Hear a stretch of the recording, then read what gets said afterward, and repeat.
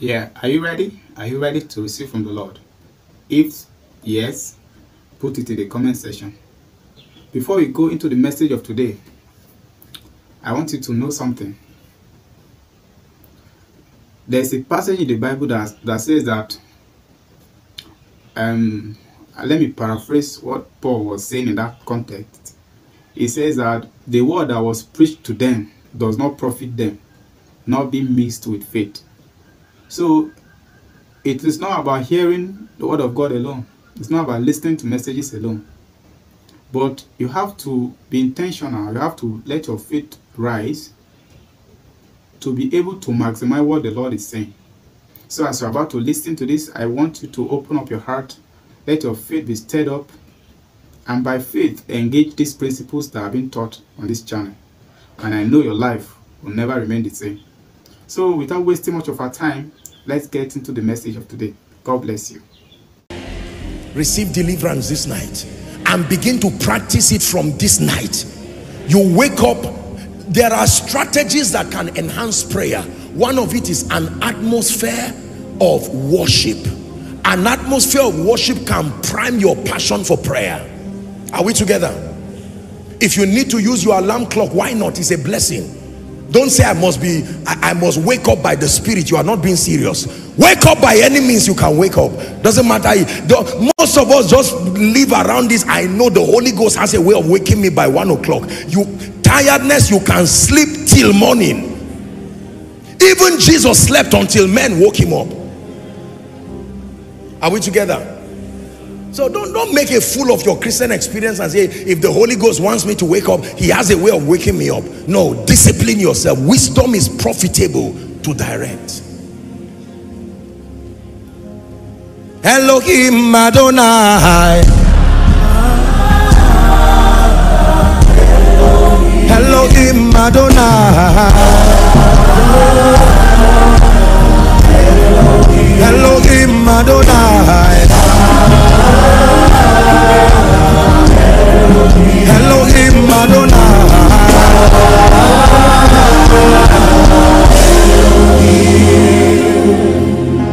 Sometimes I can be sitting down as a leader and I can just have visions of tragedies that the devil wants to bring over people, or see certain things that God wants to put in the life of people.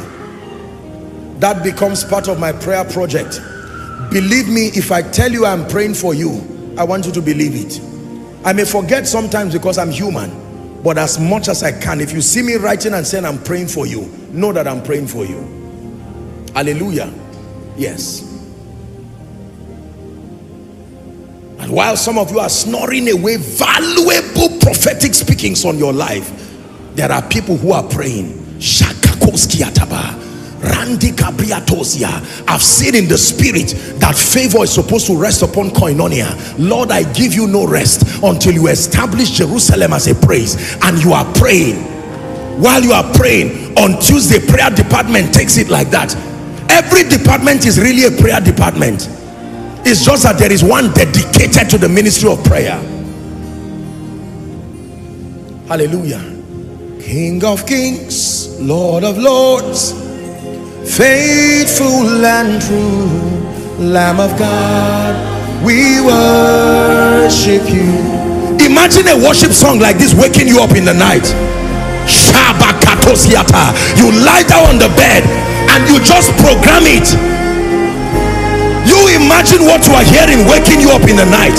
Worship him. Why not? You can have a 1-hour session of worship like this and put it online. Help people. You don't have to be the one to sing yourself. And while it is playing, there's something that worship does to the spirit of man. It can take away laziness. Tiredness can dry away in one moment. Pray in the spirit for 1 minute whilst you are there.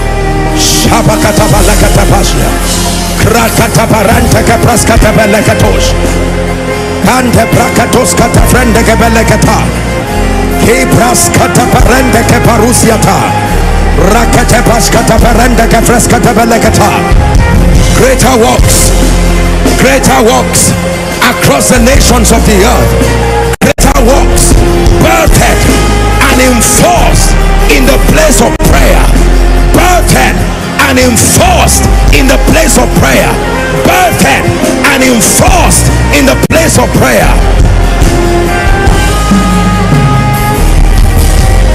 Go ahead and pray. King of kings, Lord of lords, faithful and true, Lamb of God, we worship you. King of kings, Lord of lords, faithful and true, Lamb of God, we worship you. Lamb of God, we worship you. Pray. Lamb of God, we worship you. Lamb of God, we worship you. Take a minute and fold old seasons in your life. Fold old seasons in your life. That everything that is inconsistent with God's blueprint in my life, I hold on to the horns of the altar and I decree, let it be done in this earth as it is in the heavens. Koinonia, pray. Zaria, pray. Our global family, pray.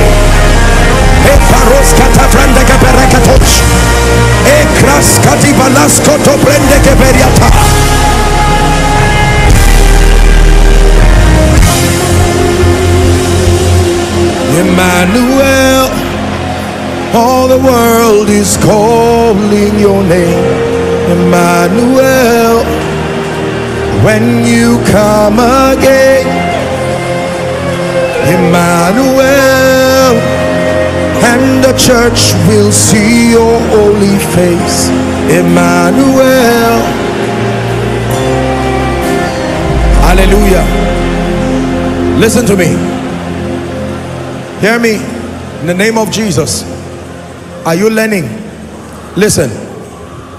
Your first response to anything you see or hear in the spirit, or any prompting at all, whether by the Holy Spirit or another kind of spirit, is to pray.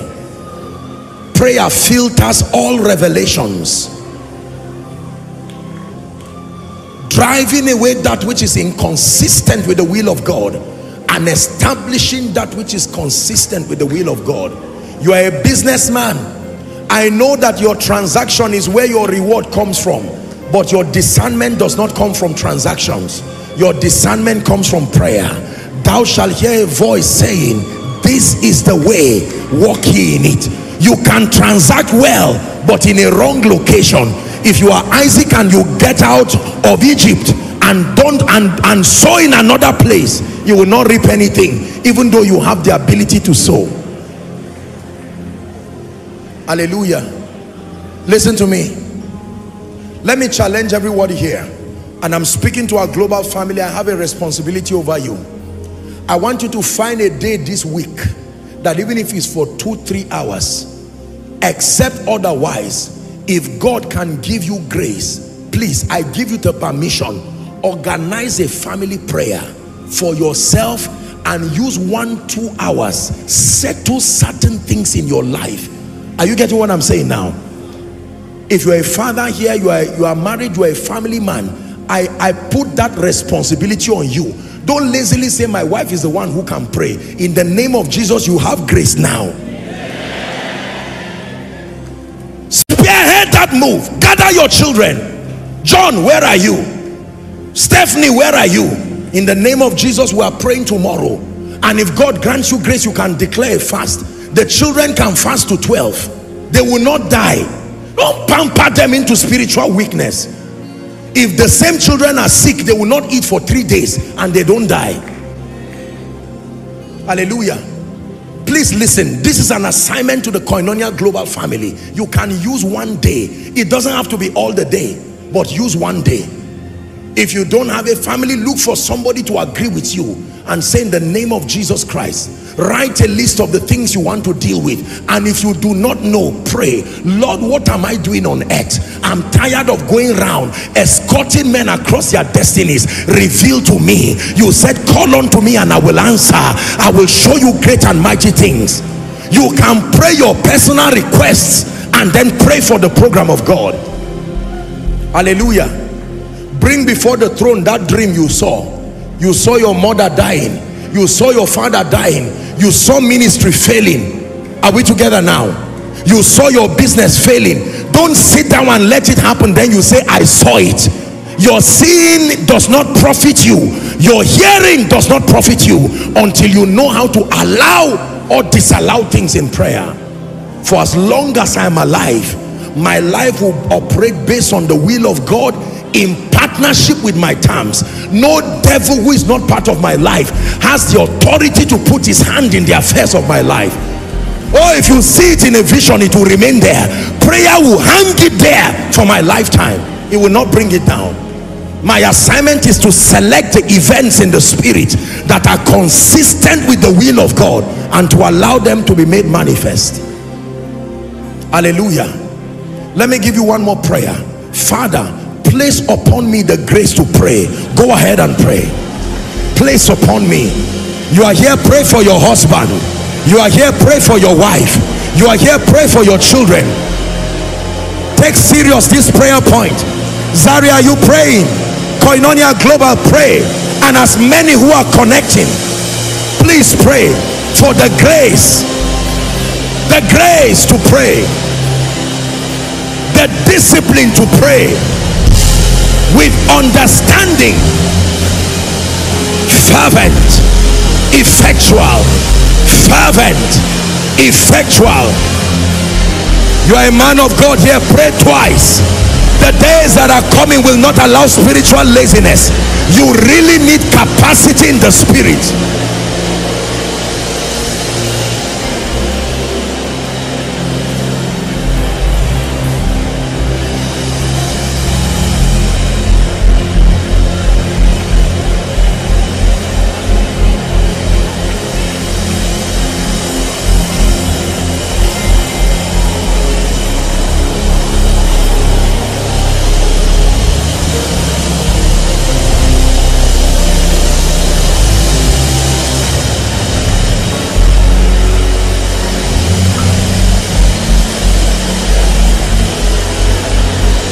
Hallelujah.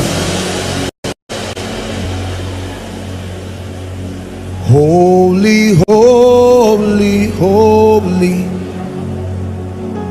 Holy, holy, holy. Holy, holy, holy. Holy, holy, holy is the Lord God Almighty.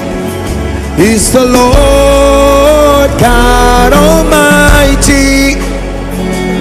My life is full of your glory. My life is full of your glory. Hallelujah. I'm hearing something in my spirit and the Lord is saying I should tell you. There are two people here, God is speaking to you and he's saying restore your prayer life. You were once a person of great prayer, but you veered off because of carelessness, and God is saying I'm still waiting for you at the place of prayer. I'm still waiting for you. I'm still waiting for you. There are songs you used to sing because you are a man of prayer, a woman of prayer. You've even forgotten them. You don't even know them again. Go back and carry your old notebook, the notebooks that you used to write those songs. Go back again. There are scriptures you used to know because you always use them in the place of prayer. Now you have forgotten them. Go back and carry those old notebooks again and begin to pray. Pray with understanding. Pray for victory. Pray to establish your enthronement. Pray to be a candidate for greater works. Please be seated.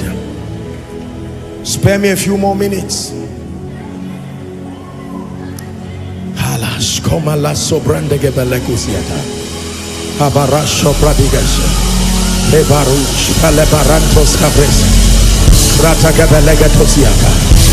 There is a quickening that is happening to your spirit man.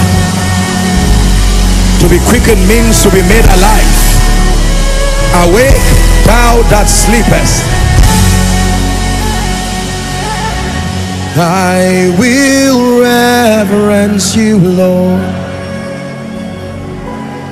I will reverence you, Lord. For in your presence there is life everlasting. I will reverence you, Lord. I will reverence you, Lord. I will reverence you, Lord. For in your presence there is life everlasting. I will reverence you, Lord. Hallelujah. I raised that song and I was seeing a woman in my vision. You are the only one out of all your family people who is saved. Your husband is not even saved, and you have 2 children. Let me tell you, commit yourself to interceding. Don't say God cannot save your husband. You don't know who he is. Amen. God cannot. It's because you don't know who he is. Hallelujah. God can visit your husband, visit your children. Have you not heard the testimonies of people here? It doesn't matter what the limitation is. One of the ways you build your faith is in the place of prayer. But ye beloved, it says, building up yourselves in your most holy faith, praying, praying, praying in the Holy Ghost. Let me give you a kind advice. Never take a step over anything you have not prayed about, no matter how sure you are.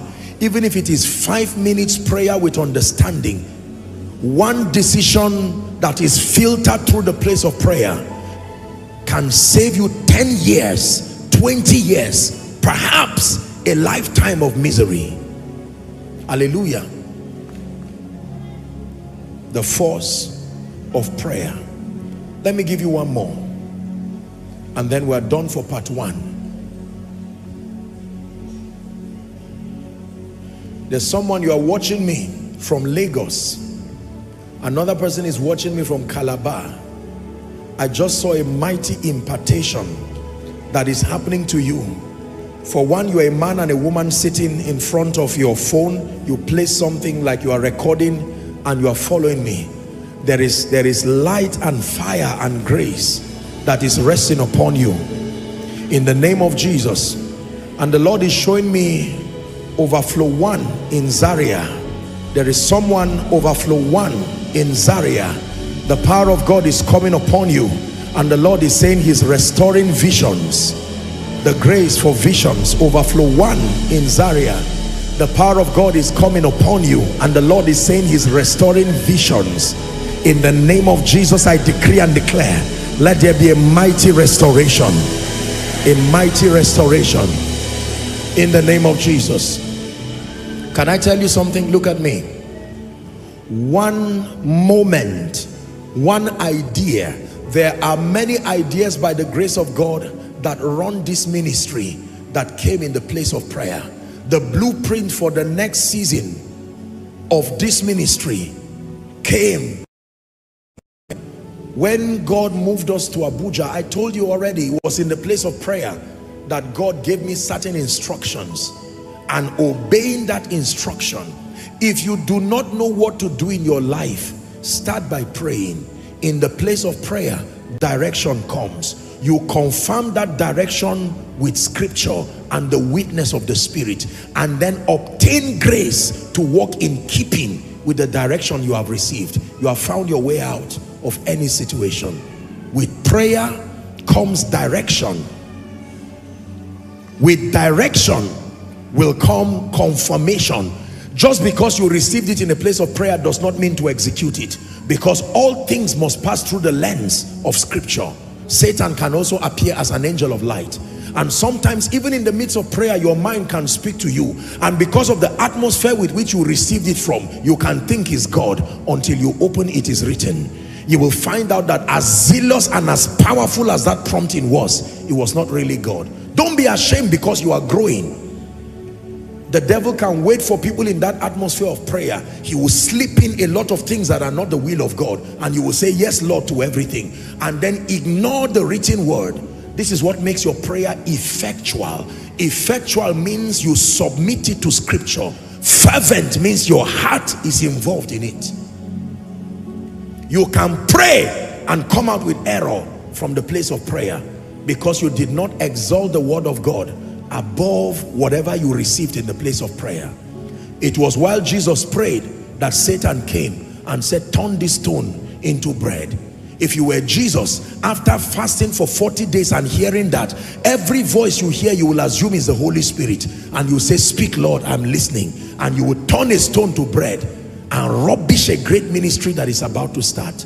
But Jesus said, it is written. He never said, I prayed. He said, it is written.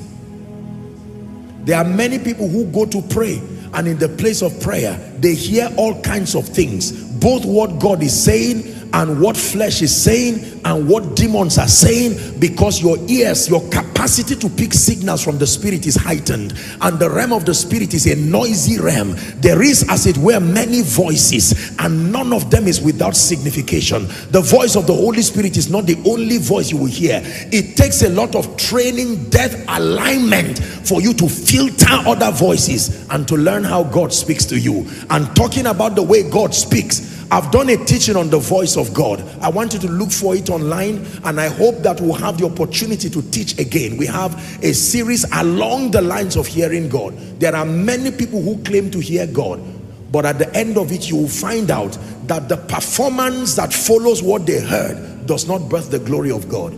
That must be self, because your heart also has a voice. It says, say not in your heart. That means your heart speaks, and demons speak. Satan will not speak to you and say, I am Satan, rise up. No. Satan will tilt towards the area of your passion and your hunger. If you have been fasting, he will say, turn this stone into bread. He will come and fashion the weapon against you based on your need, and sometimes you're lost. Say amen.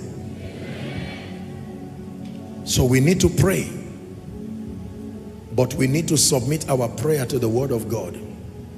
There are many people today, their conviction has been destroyed because of wrong things they had in the place of prayer. They would tell you, I prayed and God told me that in the place of prayer I saw myself collecting your car, give me my thing. And they are sincere because that's what they were manipulated to hear. But once you take that towards your will, you will know that the only person who acts like that is Satan. Jesus is never called the thief. It is the thief that comes to steal, to kill, and to destroy. God will never give you the ministry of stealing, killing, and destruction. Are we together? Yes. Father, I like the job that this man is doing, and even though I do not have it, can you, for God's sake, even though person is a church member or is my tribe's person, can you remove the person out of this job and give me? That may look like it's a sincere prayer, but it's a foolish one. And God is merciful, because before God rates you, he will look at your level of knowledge. Perhaps you have been wrongly mentored to imagine that anything you want, kick whatever is standing in front of it. There are rules to engage. I told you that when you say let God arise and all his enemies, the people to be scattered are his enemies, not your enemies. His enemy is anybody who perpetually becomes an interruption to the manifestation of his will, and that can include you, even if you are Jonah. Thank you for staying to the end of this message. But before you leave, I want to tell you a story.